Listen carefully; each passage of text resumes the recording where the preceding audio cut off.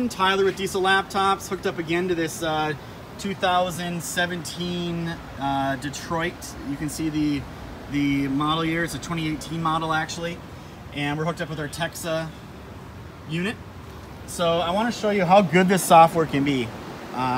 So we're already connected to it, and I want to show you what's a little bit unique about Detroit. This trips up a lot of people. So first of all, what can you really do on a Detroit diesel engine? What commands can you do with TEXA versus another competitor or another product line? So first of all, that's all buried in activations and settings. So in activations, you'll see I have all kinds of commands I can run here. Compression tests, testing output of different ECUs and wires, cylinder cutout test. I go over to settings. I can do a bunch more things. There's some EGR commands in there.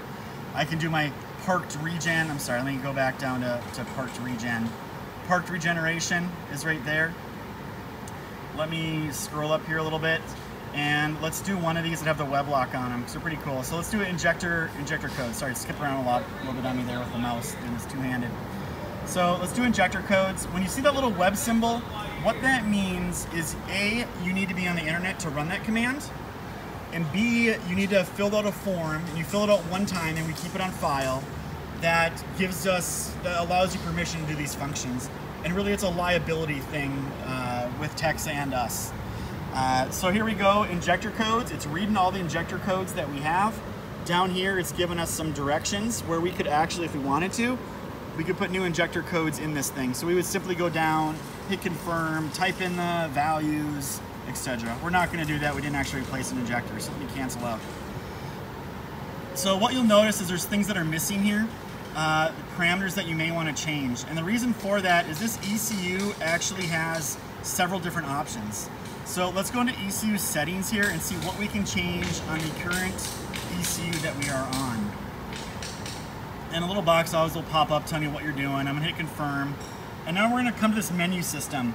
And you basically use your up-down arrows to change different things. So I hit the up arrow and I can change from fan, and it looks like I can go back to engine configuration. So I can hit confirm, and now I can go through and hit my up and down arrow and change different values as well. But there's not much to change here. So let's all hit cancel and go out. And what you do is you go over here to activations and you say, I want to access another powertrain ECU.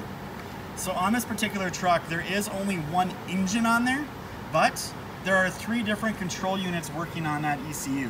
One for engine management, one for powertrain, and one for your SCR system. So you need to select the one that you want to work on. So we're going to go from MCM and we're going to go to CPC. And we're going to hit confirm. And now it's basically saying, okay, let's connect to the CPC instead of where we were. And you'll see now that we have different options and features that we can do once this connects and reestablishes. So here we go. You see already this menu looks completely different. And I go over to settings, and this one looks completely different as well. So let's go to ECU settings, for example, and see how it changed. Because as you recall, that's where we just were when we were on the other module. So before we had number 56 and 57. Let's see what we have now when we're on a different ECU setting.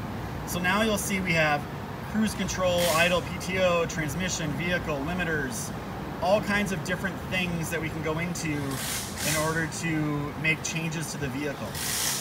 All right, so a lot of people are like, oh, I can't see where my change is to change my cruise speed or my road speed. Or let's see what we can do with the coolant level sensor. We'll hit confirm, and it says basically, here's your value you have now, here's your new value. I would hit my up and down arrows to change values. So I can switch it from a dual level float sensor to a single level probe sensor if I wanted to.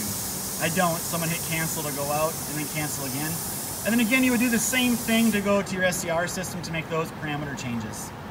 So again, Tyler with Diesel Laptops, just giving you a quick functionality overview on a 2018 Freightliner with a Detroit. Thank you for watching.